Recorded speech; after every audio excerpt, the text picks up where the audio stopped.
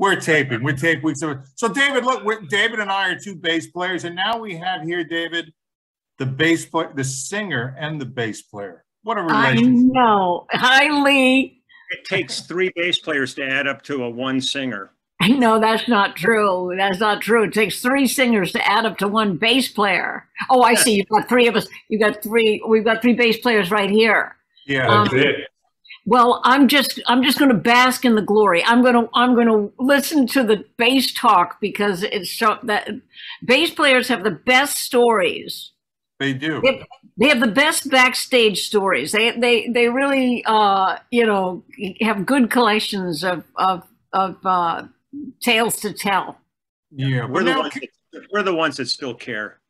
But exactly right. We don't have a job unless it's the singer-songwriter. Okay, yeah. We'll be unemployed. We'd be 3 unemployed guys. Kate, what do you look for in a bass player?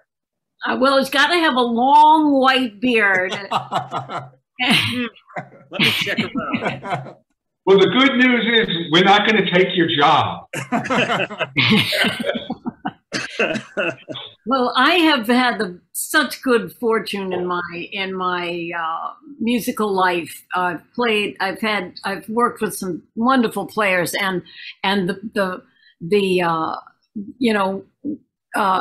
glory of being able to work with someone like of the caliber of musicianship as Lee Sklar is.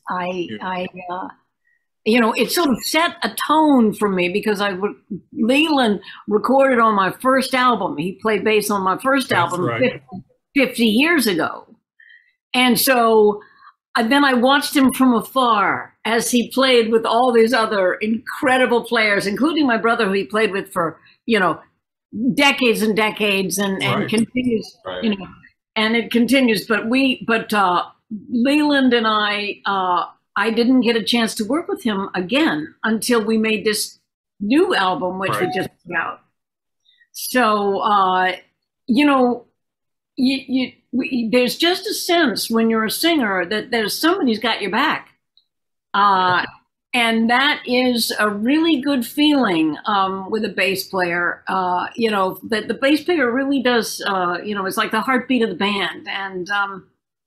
And Lee is a master at this. And so, I want to hear you bass players talk. Well, Lee, you find yourself in many situations. Last time I saw you, you were with Billy Cobham on the anniversary tour. When you get a call from Kate, what is your approach to the recording process? Do you ask for demos first? Do you like to come in fresh? No, they did. She and Peter Asher and Jeff Allen Ross did a lot of prep homework. So when we arrived in the studio, they had pretty well thought out what they wanted to do. It was just a matter of us coming in, and they had baked the cake, and it was a delicious cake. They just needed some frosting and decoration on it. And that's kind of where it came, because the album came together very, very quickly. Yeah, we really had a sort of a limited amount of time within which to pull it off. And so Peter and Jeff Allen Ross really did a masterful job. And I guess I was in there to some degree, just getting all the arrangements and the ideas for the, tempos and feel and stuff. And had it all. They really were quite organized. So I, but you call on the A players when you've got, a Herculean amount of songs to record in a short amount of time, and they boom. They really, stepped up. Plus, which these guys have all played together for so years and years, and so they kind of, they don't have to talk. They just think on the same. Yeah, I mean, having Russ Kunkel, and for me, it's like every time I work with Russ, it's like digging into the closet and finding those old slippers, and you put them on. Oh, that's. It's just a natural thing. And the thing that's weird is it's not a nostalgic thing, because I felt that way with Russ the first day we played together 50 plus years ago. And then having Cooch there one day and having Albert Lee there and Roddy, it was an amazing bunch. And basically I think almost everything we got in the first or second takes. Yeah, it's true. It went very quickly because, and also it makes a big difference when the artist is there. because then there's no, because then it becomes a song and not a chart. Right. And there's a real difference when I do sessions and the artist isn't there and there's nobody doing vocals, or they got somebody doing scratch. And then when you hear the real artist come in, suddenly you go, oh God, that's the vibe we were looking for. So it was a real, a treat to walk in every day. Plus,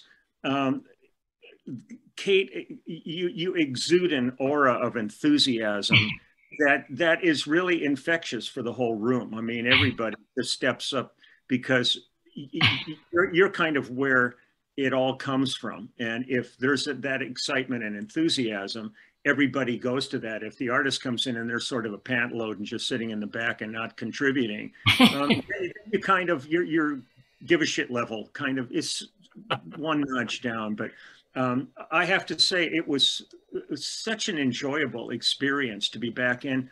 And the thing that I just kept sitting there going, how can she still look so adorable 50 years later? And I've turned into this old curmudgeon that's sitting in the corner of the room and just going, what the hell? That's called the rose-colored glasses. This is why we lose our sight over time. Oh yeah, there we go.